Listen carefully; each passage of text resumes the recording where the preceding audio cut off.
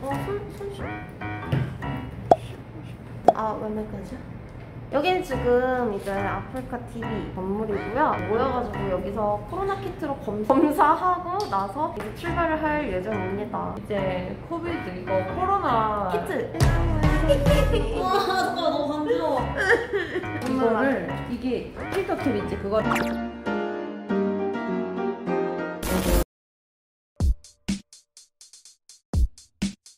도착했습니다. 와 근데 진짜 덥기는 하네요 확실히. 여러분들 저희는 도착했습니다. 여러분들 게스트 소유비님이십니다. 다들 인사해주세요. 환영해. 너무 많이 기다리셨죠. 죄송해요. 언제 도착하셨어요? 1시간 정도? 식사가 준비되어 있거든요. 이쪽으로 좀 안내 도와드릴게요. 일단 요거 한번 찍어주시면 좋겠는데 오늘 저희가 먹을 가마솥 솥뚜껑 이게 밖에서 여러분들 이것 보세요. 와 쏜다. 어머 장난 아니죠? 다수원이 되어 있어요. 와 뷰가 너무 좋아서. 맛있겠다. 맛있는 냄새. 간단하게 제 소개도 잠깐 할게요. 안녕하세요 여러분. 먹을 때 가장 예쁜 여자 먹방지를 소유입니다. 안녕하세요. 유튜브도 그냥 춘천의 딸 소유비여가지고 네, 지금 이제 먹어야 돼요. 가까이 보여드리면 닭다리가 닭다리 진짜 이거 일단 닭다리가 지금 저 눈치상 잠깐만 저는 다리를 안 먹어요. 저 다리 안 먹어요. 진짜요? 네. 난 또 다리 쪽이라서 저는 날개 좋아해요. 진짜 좋아요. 먹겠습니다. 오래 기다렸어요. 저희가 이게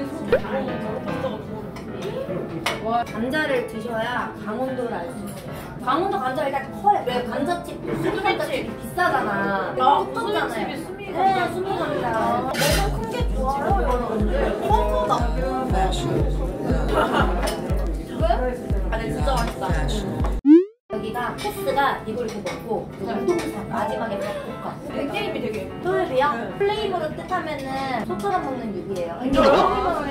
원래 저는 이제 주머니에 쏙 소유하고 싶은 이제 이런 느낌을 하고 싶었는데 팬들이 인정을 안 해주더라고요. 진짜 많이 못 드실 것 같은 여리여리함이 진짜 이거 모자랄 거 아닐까 그게?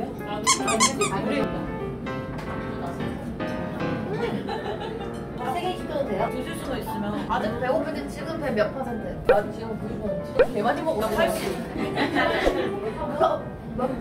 솔직하게. 제가 솔직하게. 밥 3개 시켜요. 밥 3개 하나. 30%. 군대보다 또 점심에 저녁에도 먹어야지 맛있어요. 둘 다 뒤태가 좀 어그로 조금만 하면 와 썸네일 찍고 이렇게 한 1분 한 10분만 있으면 2천까지 찍을 것 같아. 좀 가까이서 찍을까? 그럴까? 살색 많이 보이게? 이런 데구나. 안녕. 당근 주고 싶다. 당근 돈 주고 사야겠다. 진짜 커지는 거야. 맞지. 옹기종기 모여있는 것 봐. 닭이다. 여긴 또 닭이네요. 우리 닭 먹고 이쪽으로 갈까요? 와 이렇게 섹시해. 배경 보세요. 장난 아니죠? 하늘 색깔 봐. 사진 한 장씩 찍어주자. 나는 아이린이다. 나는 여기서 가장 섹시하다. 이제 나와주세요. 나는 겨드랑이 냄새 폭발한다. 난 겨드랑이. 나는 김파랑송이다. 유빈님하고 불러주세요. 유빈님. 네. 하나 둘 셋. 나는 블러시다. 누구냐? 슬슬 가자 이제. 더우니까 먼저 도핑 좀 하고. 말고기가 또 쫀득쫀득 유명하지. 나 사실 안 먹어봤어. 저기 위에도 많네. 저거 한 마리만 잡아주시면 안 돼요? 양꼬치 먹게? 헬로가 장원영. 보람씨였나? 보미씨? 네네네. 나 누구 찾나 했는데. 여기. 사실 근데 보미가 뭐 얼굴 닮아서 보미가 아니에요. 목소리 때문에. 아니 근데 얼마나 닮았어? 약간 느낌 있어요. 아이고. 저희 디저트 이따 먹으러 가요. 유비 언니 그 카페인가? 알바생은 있죠. 여자분? 네, 여자분. 왜 남자분 안 쓰세요? 원래 카페는 여자가 좀 있어요. 남자 알바생 있다. 내 동생. 조합이요? 조합이 어떻게 보면은 뚜밥이랑 저랑 원래 알고 지냈고 또 오세블리 유명하고 이렇게 이제 처음 멤버 했다가 혼자의 딸 보러 새 미녀 오셨죠? 네? 네. 네. 깨무겁다. 싱겁대. 소 보여드릴게요, 여러분. 귀여워. 소 눈망울이 그렇게 이쁘대잖아요. 안녕? 언니 얘 봐봐. 혀 컨트롤 봐. 우와. 양먹이다. 해봐. 자, 찍습니다. 하나, 둘, 셋. 보미씨 여기 장원영 씨한테 잘 보이셔야 될 것 같습니다. 요즘 공방하시는 게 거의 그 운영자씨들이 밀어준다는 한여 BJ 맞아요? 방송만 키면은 한여 BJ 그냥 발음 좀 바로 약간 한여 BJ 한여 맞아. 한다면 하는 여자. 더 뒤에 네, 거기 그 숫자 뭐라 적혀있지 그거? HILLOUSIN 근데 잠깐 바닥 뭐 한 번 좀 봐주시면 안 돼요? 바닥이 조금 더 뒤쪽 바닥. 내 가방 있지 싶은데. 맞아 거기. 아니 그건 좀. 좋았다. 이제는 맛있는 커피집을 지나고 있습니다. 따라다란딴. 인스타 감성이야. 여기가 소유비님이 직접 운영하시고 오픈하셔서 오상하시는 영동 다방. 회 먹을래요? 언니 너무 더운 여름에 먹으면 너무 같지 않아? 언니 나주가 언니가 이쁘신데. 선생님 혹시 봄이 닮았어요. 근데 뽀삐 어딨어요? 오늘 뽑기 출근 나 뽀삐 보고 싶었는데. 뽀삐 말고 뜨밥은 안 땡?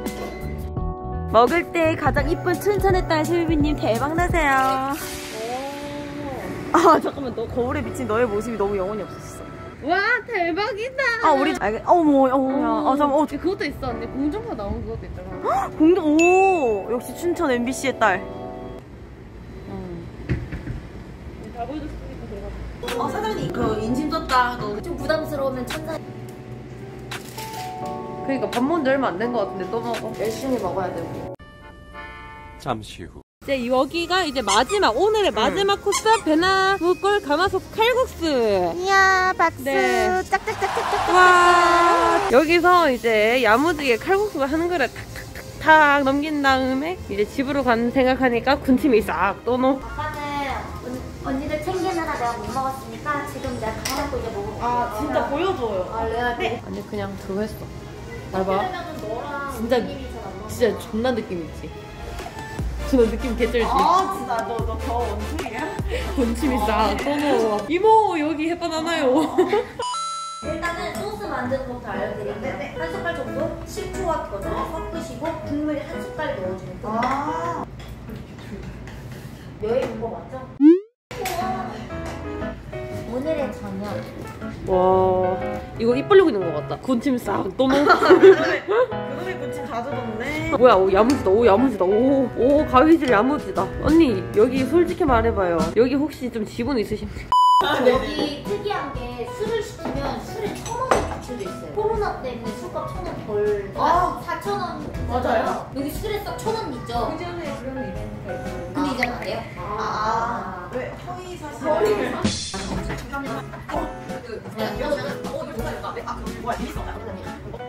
그냥 3년 좀